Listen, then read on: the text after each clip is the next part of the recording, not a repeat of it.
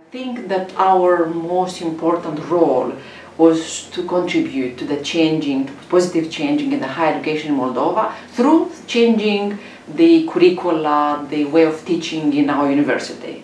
And I think it was a successful role because I can say that after these 3-4 years of teaching European studies at Free International University of Moldova, we can say that we apply very well these new innovative teaching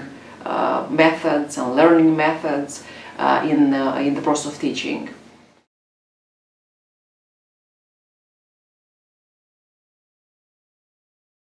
It was a great project, especially I guess for us, for the Eastern Partnership countries and universities, because as I said, we could learn lots of things about teaching process, innovating methods of learning and teaching from the leading European countries and universities especially universities that have a kind of good experience in teaching. So we are speaking about learning from good practices of Maastricht University, where the PBL is a kind of main method of teaching, from the Sur University, where simulation, for example, is very often implemented, and also from Brussels University.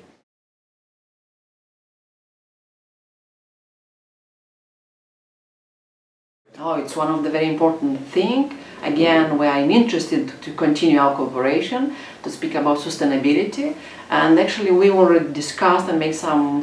steps in this direction to sign agreements of cooperation between universities, both from Eastern countries and from the Western Europe, in terms of maybe to apply together for other projects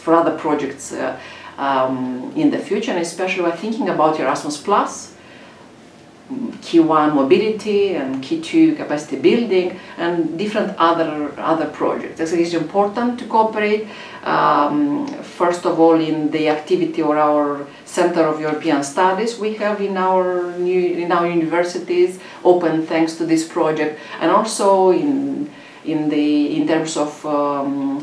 student mobility, professors mobility, and maybe other idea we'll have, but it's very important to continue our cooperation, and we not only planned but actually we made some steps in this direction. The agreements, first of all, will be signed just these weeks.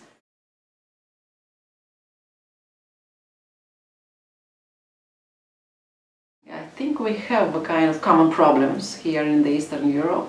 in what means the higher education. It is very important to share our experiment, and maybe these new innovative methods to be taught more and more often and in different other universities also, because anyway we can say that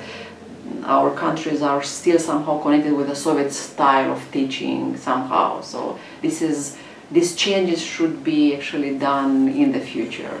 Plus the reform of education in our countries began to be actually implemented, but there are different other things to do in terms of speaking about the kind of new maybe type of education in Moldova, including another like Georgia and Ukraine in the future.